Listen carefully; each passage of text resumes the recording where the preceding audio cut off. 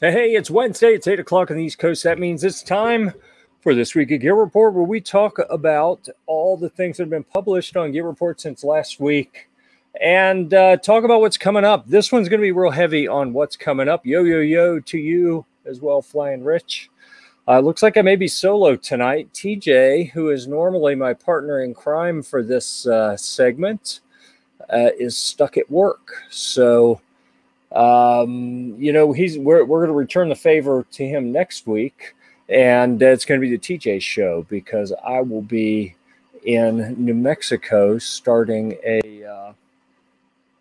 backpacking trip. Hey, Joe's here. Good to see you, man. Welcome to the program. What's going on, Jeff? Oh, you are, dude. So we call this Week at Gear Report, and typically what we do on this show is we review everything that has been published since the prior week. And now we have had weeks where that has been like reviewing 15 different articles. I think this week, let me see, 2nd of June, we may actually have one. No, I think we talked about that one last week.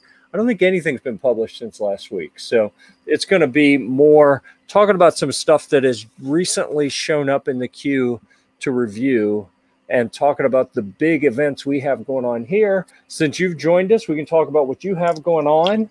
And I haven't got feedback from you yet from the Iraq Veteran 8888 shoot, because obviously we bumped into each other there several times. Yeah, it was, and I got the drill bits out, so I am a full man again. Wow. All right. That's good to hear. Yeah. So typically we kind of just chit chat and kill time for the first couple minutes, give time for people to show up. During this portion of the program, that's when I ask you, the folks out there in the audience, if you have joined us, please consider leaving a comment. Let us know you're there. Here's what a comment looks like. Boom. It's simple. If Flying Rich can do it, you can do it too. So leave a comment, ask any questions you have. Interact. This is intended to be an interactive show. And so the other thing you can do that's going to help get more people in here so we have a lively discussion is we're on Facebook, we're on YouTube, whichever platform you're on, give us a thumbs up or a like or whatever, or a dislike or a thumbs down, whatever. I don't really care. Some interactivity would be nice because that will help feed the algorithm to get more people notified that we're live, so we can get them in and have an even more interesting discussion. So anyhow, that's the standard behind the scenes stuff. I'm Jeff. I'll be your host for the evening. And Joe, why don't you tell people a little bit about yourself and why you're here and all that jazz. Awesome. Well, my name is Joe. I run the Shooting Gallery New England YouTube channel / TikTok page.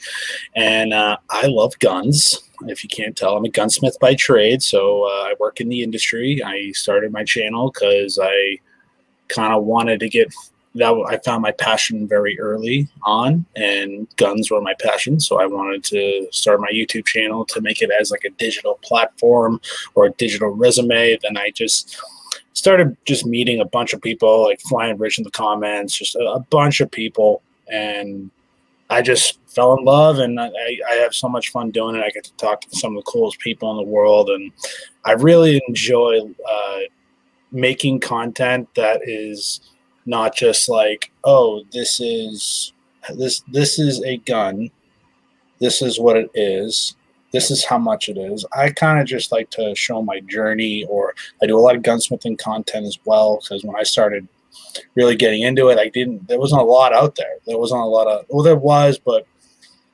it's more, I like to think of it as a first-time gun buyer or a first-time like builder. As such, I do a lot of AR work on my channel, and I want to convey to my viewers that, hey, this is how easy it's going to be. This is what you're going to run into. Be prepared for this. It's kind of like an outside looking in type aspect. And so I just kind of fell in love. I started working at a gun store about a year and a half ago. And well, not a year and a half ago. It's 9 months ago, actually. And I love going to work every day. So I'm hoping eventually one day to work more in the industry at a manufacturer or gonna do this full time if I'm lucky enough to. But I'm here tonight because you and I have been talking. I think when we met at Iraq Veteran, I expressed that I did want to tip my hand into a little bit of journalism on the 2A side, and so that's why I'm here. I'm here to hang. Yeah, cool. And I appreciate it. Definitely. Great to have you here. And, that's a great segue to talk about a Gear Report. Like the top right menu item on the homepage, it says Write for Gear Report. If you click that link, it'll take you to a page that describes a few of the different ways that we work with people. So Joe does mainly video content. We've got a number of people like Clover Tack and Ghost Tactical and Kelly at Armed and Feminine, and a few other people like that are primarily YouTube channels, and they're looking for an opportunity to do something written, just to kind of try something different and diversify their content. And it's pretty cool when you do a review or you do a project. You're building out a gun or something, and you shoot a video for it, and then you can use like that same project and then write about it. And it's a completely different piece of content. So it gives you some really neat opportunities there. But you mentioned journalism. So we typically do gear reviews. But you know what? If you want to take it in the direction of gear reviews of projects, we love do-it-yourself projects or gunsmith light projects, whatever. But also, if people want to get into some 2A advocacy and write some opinion pieces or whatever, hey, as long as it's well written and it speaks to our audience, then sure, we'll publish that. So for all the folks out there, we got a lot of opportunities for folks to come and use Gear Report as a means to get exposure to a different audience and try some new things and be a part of a bigger team, because I know personally when Gear Report started, it was just me. That's so good. Yeah, I think you sold me on that, Rich. I'm not going to argue with you. But when I started Gear Report, it was just me. And there were times, a few years into it, I had many times where I was like, man, it's just too much. It's being out there by yourself, doing everything, alone doesn't really compare to being a part of a team. And even if you have your own thing and you can come be a part of a team every now and then, that can really help mentally, or at least that's what I found personally. It made it a whole lot easier on the days when it's hard and things aren't going right. And you want to just say, oh, screw it. This just isn't worth it. You be a part of the team and that'll help you out as well. So yeah, we got a lot of opportunities in different areas. You want to give us a little teaser on what you're working on? So I have two things. One, I already have a video on my channel on this, but it's more of getting the word out. Disclaimer, I am a brand ambassador for this company. I did buy this on my own volition, but my first one is going to be on the Eclipse Holsters Cyrus holster. This is their light-bearing in the waistband model. Eclipse Holsters is a great company. They have an amazing warranty. They're very space-oriented. That's like the motif they want to go with. But originally, this one has the Deadpool riding a unicorn print. So I'm a huge comic book. How could you not get that?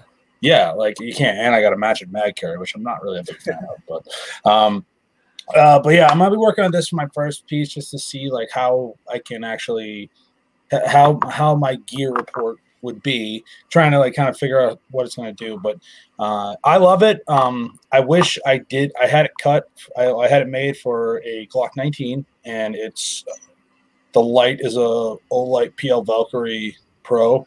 Not a fan. Blew up in my pants, unfortunately. Ooh. So I have to upgrade. I'm looking to upgrade and get a different light. I don't trust the Olight weapon light now, just because I had that incident. Like I mean, hey, things happen, but at the same time, the way it happened, if I was in another situation, it could have gone really bad. Yeah. So, and you said Olight.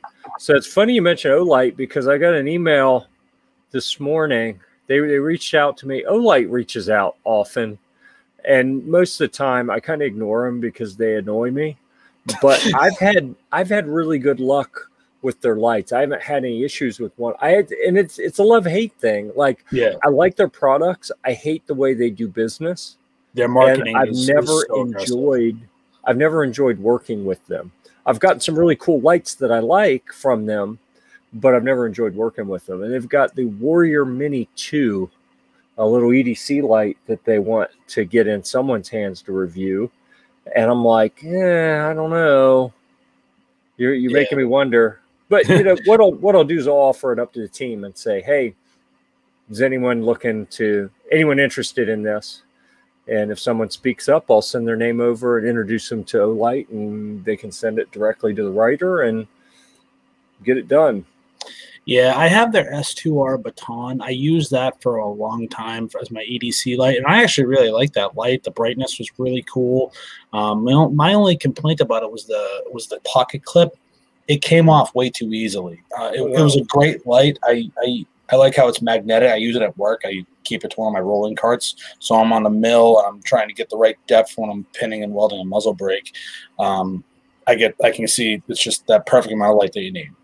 Just the weapon light, it soured me a little bit. But I got that going on, and then I just got I can show this because it's not an actual firearm, but at Iraq Veteran, 80% Arms were there, so they sent me their GST9 frame and jig.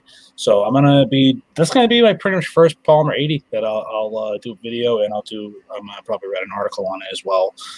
Just kind of documenting my journey on it, because with Polymer 80s, I live in Massachusetts, for those who are listening here and wondering.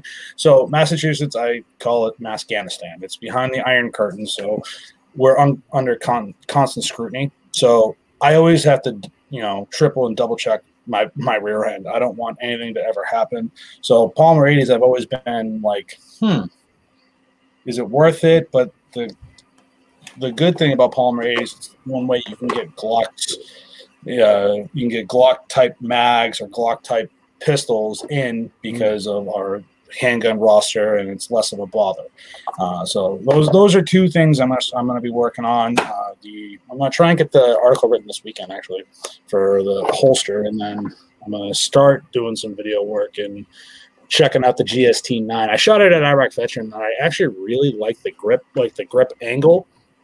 And David over there at 80% Arms was talking to me, and I was just like, well, my whole thing is, how does it fit with like regular holsters? Like, does it change it at all? And he had a couple like A&R Design, Tier 1, Conceal, all the different holsters. He's like, try them out. And I'm like, oh, this is really cool. And we reached out, and he was nice enough to send me one out. Such a small channel. I welcome anybody that wants to work with me. So sure.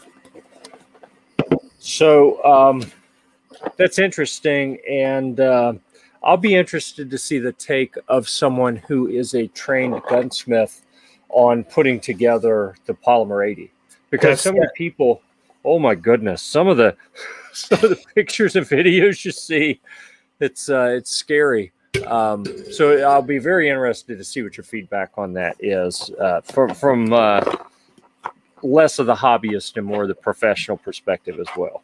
Yeah, when I was in college, one of our labs, we had to do something like with the Dremel tool. So I'm thinking, oh, Polymer 80. I can build a Polymer 80. My first attempt, and I got the original Gen 1 Polymer 80, so it was the Spectre. It wasn't like the P80s that you see now. Like, you actually had to have like a milling jig, and I jacked that thing up so bad I threw it away. I was like, you know what? I'm all set. I still got an A in the class because it showed I know how to use a Dremel tool, but I'm all set. Gotcha. And, this is from what I'm looking at. And the jig, I will say, is very well made. It's not all plastic. The jig was impressive.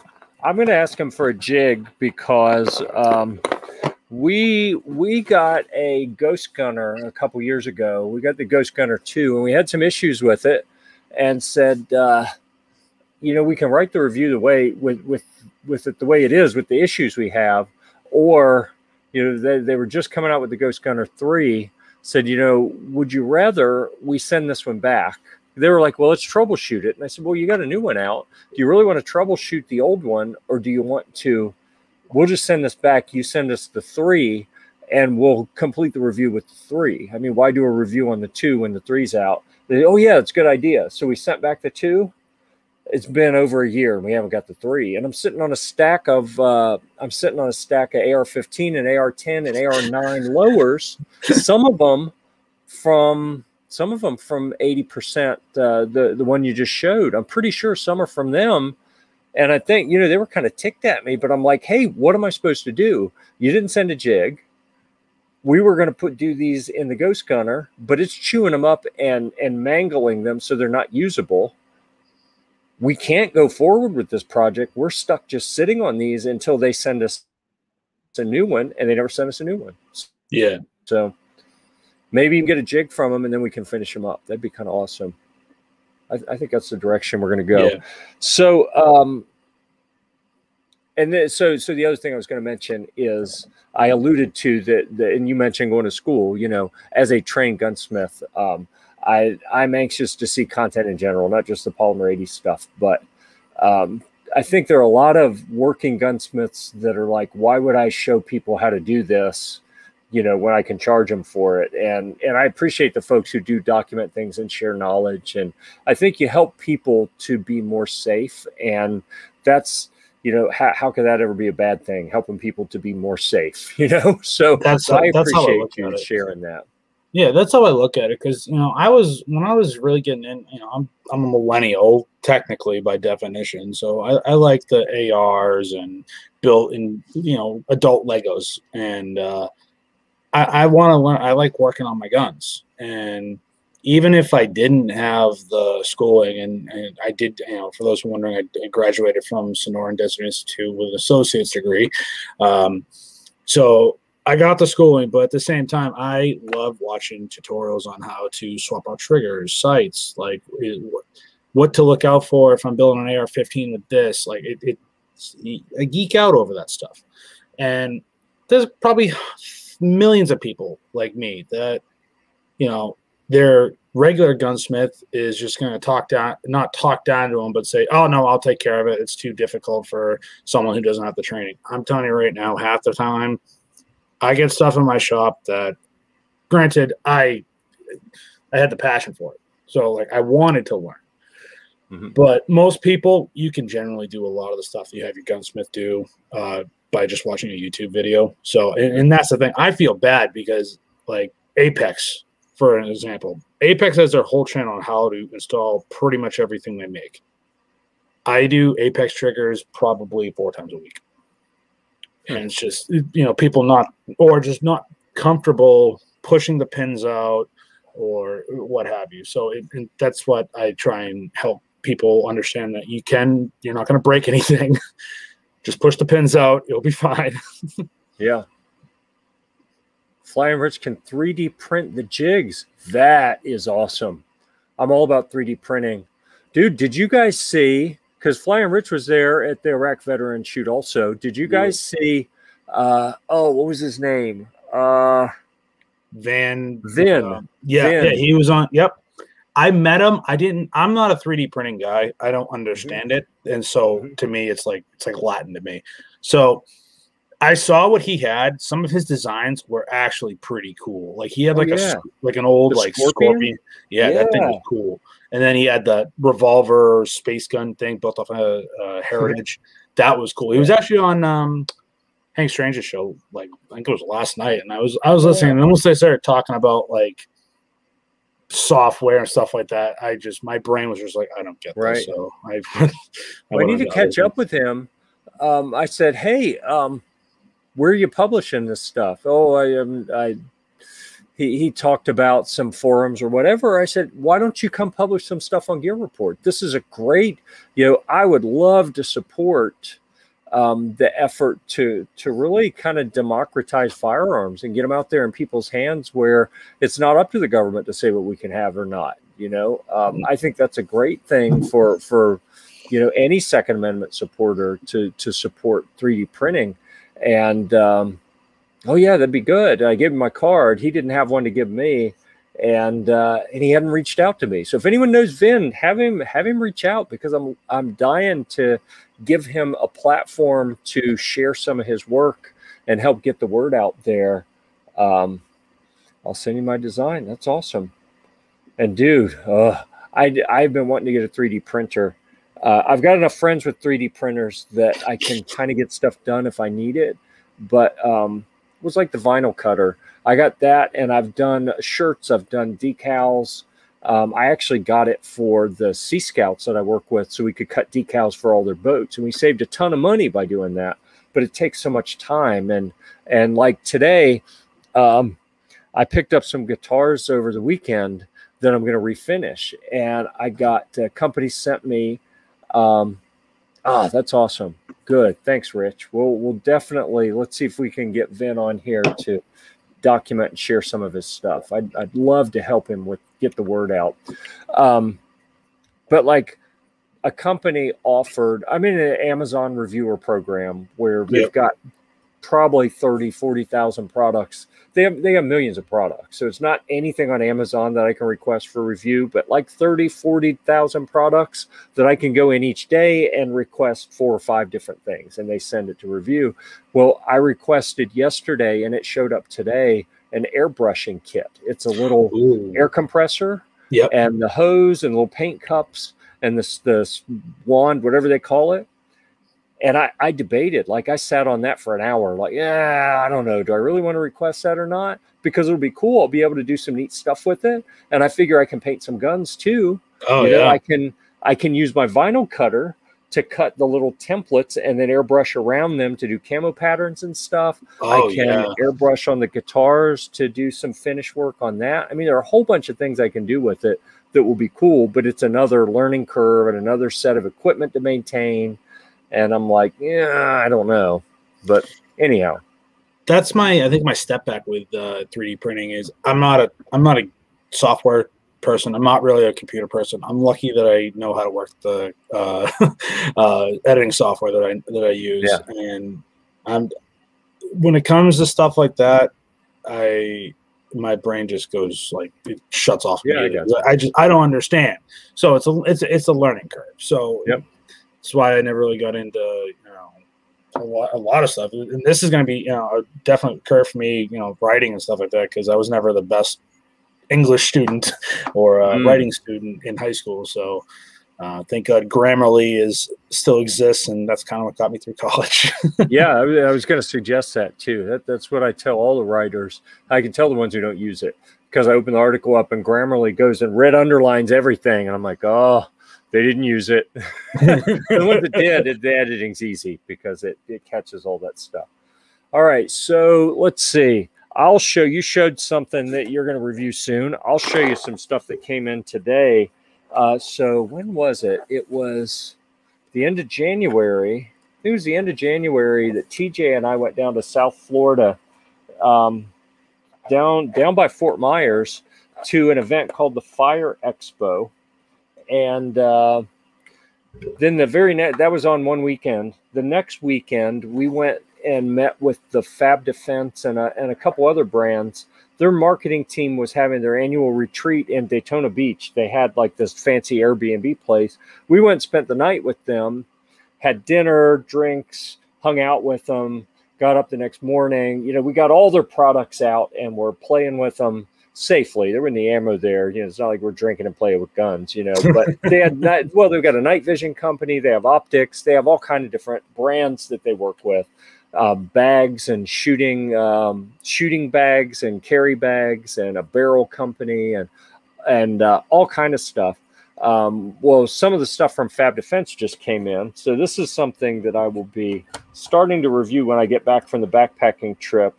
The FX Spike, they call it. And this is a pretty cool little bipod that, all right, let me get on the camera right here, that expands out. You know what? Let me change the format. So I've got a wider screen here. There we go. So you see the short leg and the long leg there.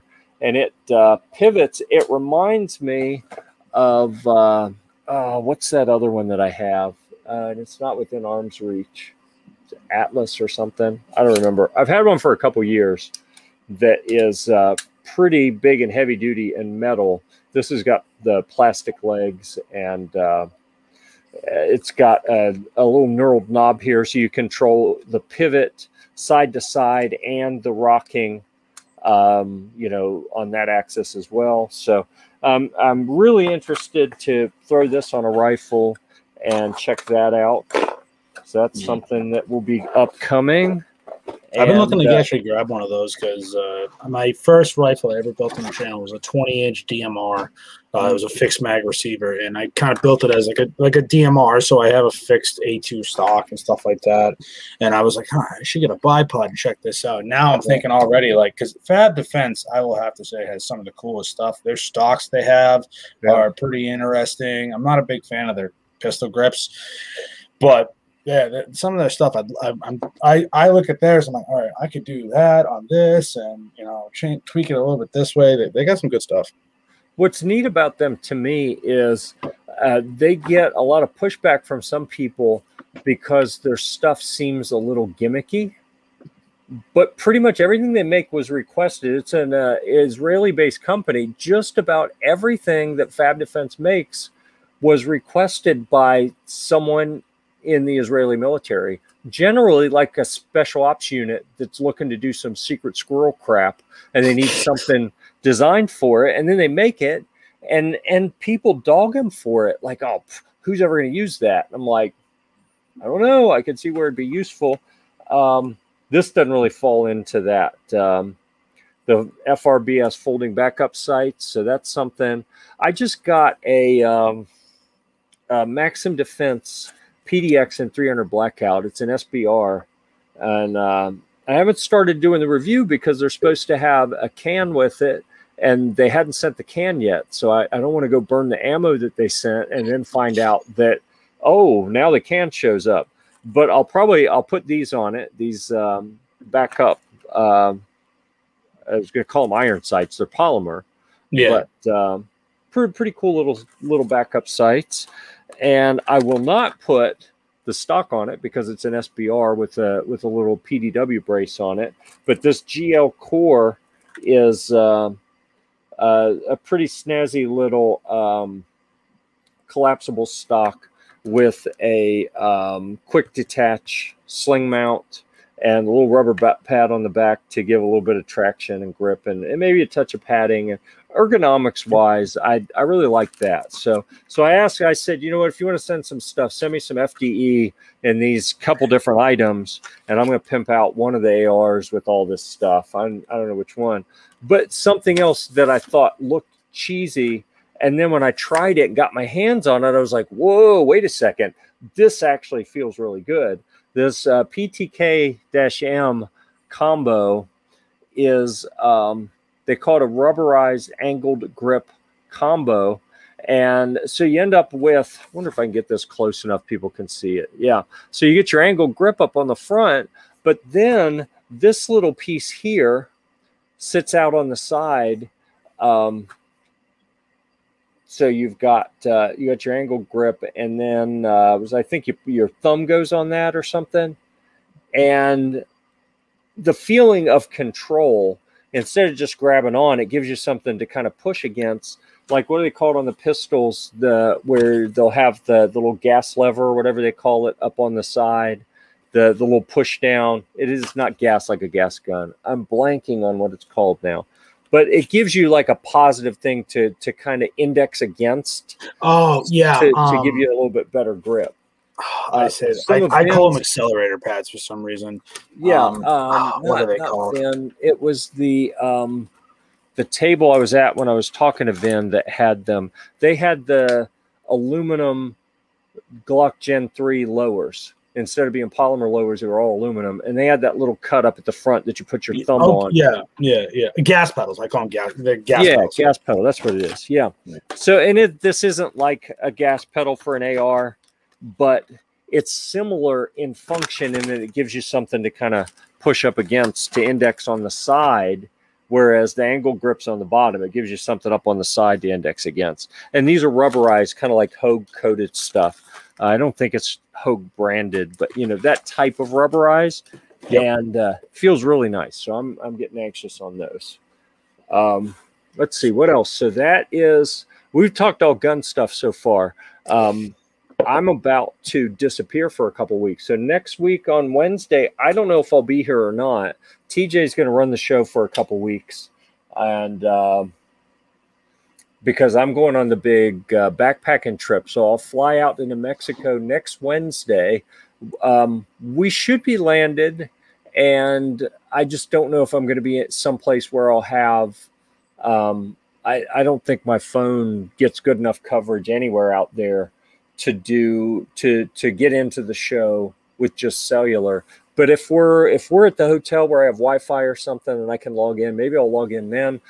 But then Friday, we hit the trail and we'll be on the trail for 11 or 12 days. I won't have a phone with me. I'll be completely off the grid for that whole time. And then when I come back, I'll be updating a bunch of backpacking, and it's going to be a couple weeks of just doing backpacking content and then catching up with all the other things. Because I've still got videos from Iraq Veteran that I haven't had time to edit, and from the gathering before that. Man, I'm so far behind on everything. And then I'm about to go away for a couple weeks. So, yeah. Same with me. I got like the videos edited, and then I got some other stuff, projects I've been working on. So I have all that. I probably have 4 weeks of videos, just either ready to edit, ready to publish, tweaking a little bit here or there. It just, I work 2 jobs on top of the channel, and I have a second channel. So finding time, plus, me and my wife, we do a lot of stuff with our social life. Now where we live, everything kind of opened back up. So the bars opened up. So I went back to bouncing, and then I realized the bar I work at is kind of dangerous because they have a huge craft beer selection, and as you can tell, I'm a fiend for craft beer. So I've been hanging out there for a little bit. I'm like, I got to get some editing done. Mm-hmm. Yep. So sometimes a little drink you drink while you're working isn't bad, but other times it's like, oh yeah, now I'm not getting anything done. So you got to balance that, definitely. So anyhow, that's what you can expect here on Gear Report coming up. Is I'm going to try to schedule some stuff to post. Like today, to be honest, I'm getting ready for that trip next week, and 2 of my kids are working at a scout camp this summer. They're going to be lifeguards at the waterfront at a scout camp. And they leave on Friday to report to camp for the summer. So they're scrambling to get everything ready. I spent most of the day today out hiking to get ready for my backpacking trip, or helping them get stuff ready to go to camp on Friday. So once I get them off to camp, then I have to get all my stuff ready for the trip next week. I'm hoping I can get all that done in time to then spend a day churning out and pre-scheduling content, so that something posts while I'm gone. Because if not, it's going to be pretty slim pickings on Gear Report while I'm gone, and then a flood of content when I get back. So I'm going to try to get some of that done. Where are you going to be backpacking? So I've worked with scouts for years, and where we're going, it's called Philmont Scout Ranch. It's one of the Boy Scouts of America high adventure bases. So I went a couple years ago with my son. In 2017, we went and did, I think that trek was scheduled for about 80 miles, and you usually do 30-40% more with all the other stuff that you do out on the trail. So we figured we did about 100 miles through the mountains in New Mexico, up and down on that trek. This one should be a little bit shorter. I think we'll probably top out at about 80 or 85 total over the course of 11 days out on the trail. So it's going to be a lot of backpacking, and we'll do some like black powder shooting and horseback riding and spar pole climbing, some old lumberjack type stuff. Ooh. We've got a bunch of different activities we're going to do while we're out there. So basically each day you hike to a new location and set up camp. About half of those camps, they call them staffed camps, where they have program. The program is like, one of them is set up to be, it's like an old school 1800s lumber operation, a timber company. And the people who work there are like in character from the time, and they show you how they would do everything back then. And then the next day you go to the old Western town and you go do cowboy action shooting or black powder shooting. And, the next day you hike to the old mine and you actually go down in an old mine from back then. And it's an amazing place and super cool. I wish I had that when I was in the Scouts. Yeah. I went way back. I went back in 90 and then I went in 2017. And now this time I run a Facebook group that supports people going to this camp. Philmont Trek Talk is what we call the group. And through that, I got invited to go with a crew from a couple hours away. So this will be a different one for me. I'm not going. I went with my dad and brother the first time, with my son the last time. I don't know anyone on this one. Like, I met them and I've hiked with them 2 or 3 times in prep hikes. That's it. I don't know anything about them. So that's cool. This will be an interesting, a different perspective for me, and lots of hiking. And I broke my foot at the gathering at the media event 2 months ago. So I haven't been able to get out and do all the hiking to really get my body in shape for this. So I've been doing that this week, getting up early and going out and putting a few miles in with the backpack and trying to get ramped up for that. What type of backpack are you running? My backpack it's by Z-Packs. It's a Dyneema Cuban fiber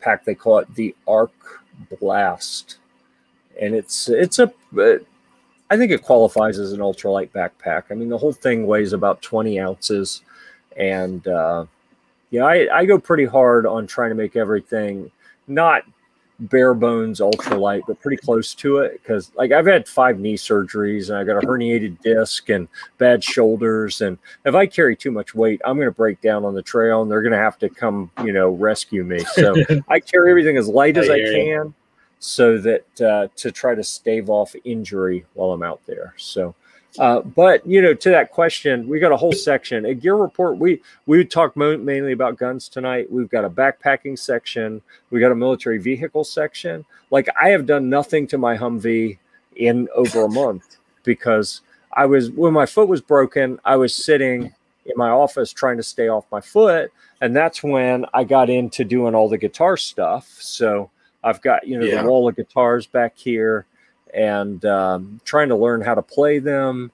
And I just picked up a couple. Like, this Flying V is a train wreck. It needs to be completely taken apart and a bunch of stuff sanded and fit together properly, and then holes filled and re-drilled properly and put together the right way. And I got another one that I mean, I paid next to nothing for them, but the neck had been broken off and it was put back together in an incredibly poor fashion. So I'm going to have to figure out how to get that apart and fix it, or just strip the parts out of it. It's got $300 worth of active pickups in it. I may just strip those out and sell them and say screw it to the rest of it, because I don't. You got a very good ZZ Top 5 going on with those guitars. All I could think of is Sharp Dressed Man when I'm looking at the guitars. Yeah. So the funny thing, I was telling TJ, we did an interview on Monday, and during that broadcast, after the broadcast, he said something about this one. And I said, you know what? Honestly, I probably got $40 in that guitar. The pickups in it were like $300. So the guy, I could just pull the pickups out and sell them. And I bought 3 guitars for the guy for $180. I could sell these pickups for $200 easy. And then it's paid for all 3 of them. Cause I got that one, the one I just showed you, and this one, which is it looks pretty cool. Only the bottom 2 are hooked up. That top pickup isn't even hooked up. I mean, it looks like a hardcore smash metal guitar with the 3 pickups, but the top one isn't even hooked up. But this one actually plays and sounds pretty decent. It's got the wrong tuners in it. I'm going to have to fix that, but otherwise it's actually a decent guitar. So I may keep that one sand it down, use the airbrush to get everything just right, refinish it, make it look nice. This one, I really just wanted it to hang on the wall because I think it looks cool in the background. I will get it fixed so it works right. What? Ghost Tactical is here? What up, Ghost? Oh, all right. Welcome, Ghost. Yeah, I didn't see him sneak in. I was here yapping about other stuff. But that's part of, see, this is what happens when I broke my foot and I couldn't go work on the Humvee because I didn't want to be standing on it and walking around. I needed something I could do in my office, and without ammo and going to the shooting range, gun stuff wasn't going to work. I said, you know what? I got a couple guitars. I'm going to learn how to play them. And the next thing you know, I've got 15 guitars and 4 amps. And like, you know what? I think I have a problem. But I'm writing guitar content too. And interesting thing, at the end of the Iraq Vet event, on the way out, I stopped and was talking to Eric. And he had a camo hat that said Fender across it. Fender, the big guitar company. I said, dude, I've been wanting to ask you all weekend. I didn't want to distract because you were so busy. Now the event's over. You got to tell me what's up with the Fender on your hat. He's like, what do you mean? Like, well, I have had guitars for years. I actually have been trying to learn how to play them and writing a little bit of guitar content. And I saw that and I was like, a camo hat with Fender, there's got to be a story there. And he's like, dude, seriously? Like, what do you mean? What do you mean, seriously? He's like, you know, I have a guitar channel, right? Like 20,000 subscribers. And it's not big like his gun channel, but Guitarsenal is what it's called. Yeah. Good channel. I didn't know that. So I went and watched it. Dude can play. Eric isn't bad on a guitar. And I've watched a little bit of his reviews, and I like the approach that he takes. It's just like his gun reviews. You know, he takes the same approach to that equipment, which is different than the way most guitar reviewers do things. So he actually asked if he could write some stuff for Gear Report, and he hasn't yet. Cool. But when I get back from the backpacking trip, we're gonna find a time late summer, early fall. I'm gonna go spend a week with him, and we'll play with all his guitar stuff for a week, and maybe take his boat out and do some fishing. And I don't know what else. I would love that. I'll have to say I watched Eric for years before I even started my channel, and now being a content creator and going to Iraq Veteran, that was I say it next to my wedding was the best weekend I've ever had. Me and Flying. Hanging out, we were the squadron. We roll heavy, as the running joke is, as a t-shirt on it. But I met Eric, and at first I was like, oh shit, what do I do? Oh no, I don't know if I can swear. I'm sorry. And I'm like, what do I do? And Flying Rich was like, dude, just go introduce yourself. And I was like, he's a regular dude. Like, wow. And he actually said, like, dude, you know, we should get you down here, you know, shoot some fun stuff. And I'm like, that was so huge that he was like, come on down, we'll, you know, do some content. I'd love to do that. Plus I know he's a big fisherman, same as me. My dad, I grew up just going fishing with my dad every single weekend. So I haven't done that much because in later years I've been a workaholic, but that's like a second pastime next to shooting is fishing. Well, it's funny. The first SHOT Show that I went to, 2016, 2017, I don't remember, 4 or 5 years ago, whatever. I saw him in the media room and was like, whoa, because he was my favorite gun tuber at the time, you know. And now I'm at a point where I don't watch anyone. Like, I'm so busy with my own stuff, I don't have time to watch anyone. The only people that I watch pretty much are people who are a part of Gear Report. I'll watch Ghost, I'll watch Clover, I'll watch Rogue Banshee sometimes. I'll watch Jeremy and Kim with the Down South out off-road and outdoor, because you know we do that stuff too. If the person's not a part of Gear Report, I generally don't have time to watch. So, but anyhow, that was my one kind of geek out fanboy moment. Was a few days into SHOT Show, him and Curtis and Chad. Curtis, I can't remember what Curtis does now. He has a channel. VSO. Yeah, that Curtis. They were sitting at a table, I was like, dude, can I get a picture? And I handed the camera to Curtis. Dude, can you take the picture? He was on one side. Chad and Eric were on the other side of the table. I said, hey, can I hand you the camera? I'll go stand with them, take a picture. I got that picture and I posted. I was happy as could be. They were super nice. And then a couple days later, we were in an Uber or taxi or something together, coming back from one of the private shooting events. And that's when Brandy was like, hey, give me your information. We'll invite you down when we do our media event. And I was like, holy crap. These are like the big dogs, and they're like nice and talking to me. Yeah. That was my whole experience. When I really figured out that there are very few kind of bigger name people in the industry that I've run across that weren't like super nice people. You know, like I'm trying to think. I'm not a Yankee fan. I've met Yankee. He's nice enough in person, but his on-air persona is a little too douchey. He's too intentionally douchey for me. In person, I've never had a problem with him. He's like a really nice, cool guy in person. I don't like who he is when the camera gets turned on. But aside from that, you know, I'm trying to think of anyone that I didn't like who wasn't a nice person. I'm struggling. Yeah. Yeah, it was also eye-opening for me. It's just like, you know, I'm from Mass, so like there's a special persona you get from the north, and the open arms I felt when I was down in Georgia with everybody, you know, like it was just like I gotta get the hell out. I want to move down south, and you know, just be around just nice people, you know, and that's what I got from Range Day, and just meeting a ton of cool people. And I was supposed to hang out at the Mean Arms booth. They had some cool stuff. I really enjoyed the uppers. Who'd you say? Coming. Mean Arms. Oh, right. Yeah. Yeah, they got some really cool stuff. Yeah. Ghost and Clover, I think both have done some stuff with them. I think Ghost has probably done a little bit more.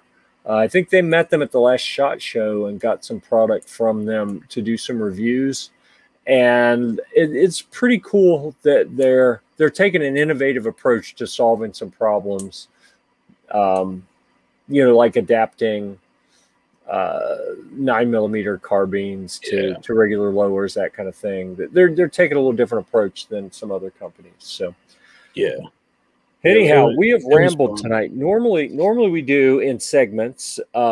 What's been published, what's going to be published, and then kind of the generic shit shooting. We've just kind of wandered all over the place on this one.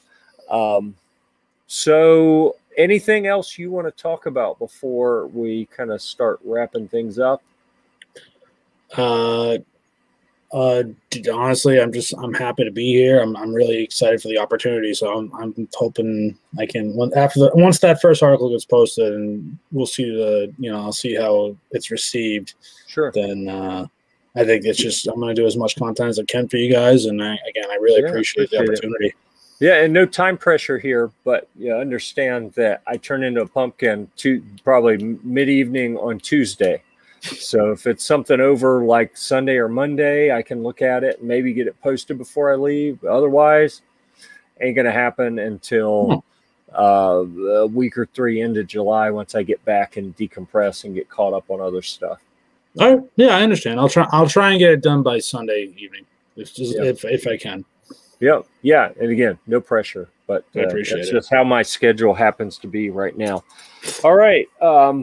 If anyone out there has any more comments or questions, it is last call. Now is the time to post them very rapidly. Post haste in the comments. And let's see. Upcoming things to talk about. TJ is going to be running things the next couple weeks. I highly encourage anyone out there, please join him. Be active, ask questions. TJ hasn't run the show but once or twice before. So be nice to him. Help him out, be interactive and ask questions. That'll be great, folks. Let's see. And I think I had something else, but I lost it. So I think that's going to be it for now. So with no further questions in the comments, let's all thank Joe for coming by. Go check out. Well, you know what? I'm not going to tell them. You tell them, where do they check you out and what kind of stuff should they expect to see on your channel? Well, you can check me out on TikTok and YouTube, primarily YouTube. TikTok is just something I've been getting really into. Got a really good following over there. But you can check me out, Shooting Gallery NE. Also on Instagram, Facebook, Rumble, Odyssey, anywhere you can have video platform. That's where you'll find me. You can expect to see a lot of stuff coming down the pipeline at the moment. I got a few AR stuff coming. We got the 80% GST9 build coming. That will be video, and there's going to be an article on Gear-Report.com.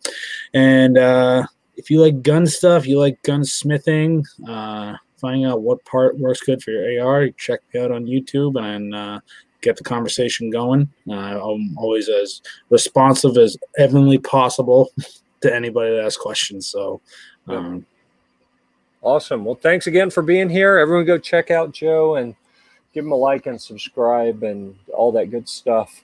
For now, we're going to go ahead and shut it down. Thanks, everyone. If you have squandered 50 minutes and 36 seconds of your life with us, thank you. We appreciate it. And until next time, we'll see you at the range.